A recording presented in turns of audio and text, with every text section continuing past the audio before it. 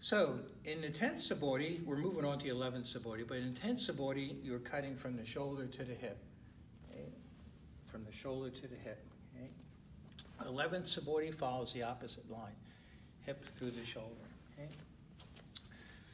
So if you're in confined space, okay, the way you can do this first is just by going into Aikikai. Okay? And if you're really tight space, you can just switch your feet. Okay? This stays low, or you can go up high to Jodan and then come down to Aikikai. Okay?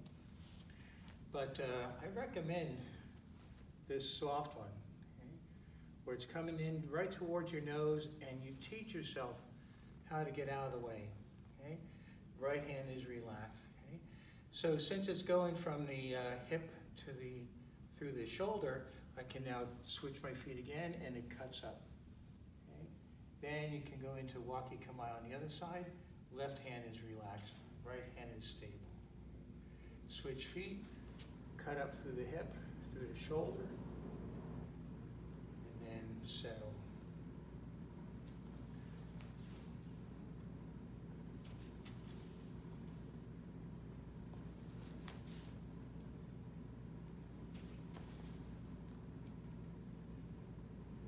Okay, in motion.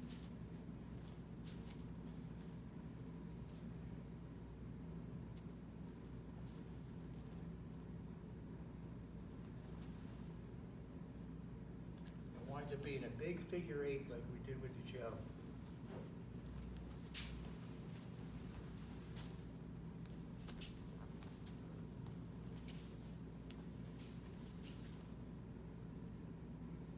Step, cut up, let everything settle.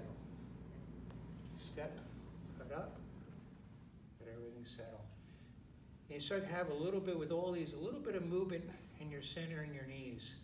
So the cutting up is supported by grounding, but then cutting up. Okay? Having your hips in your center, cut up, but not losing yourself. Okay? Then you settle yourself again. Okay? If I exaggerate it, well, that's exaggerated, right? Which is no good. Okay? Don't let the weapon distract you from your body work.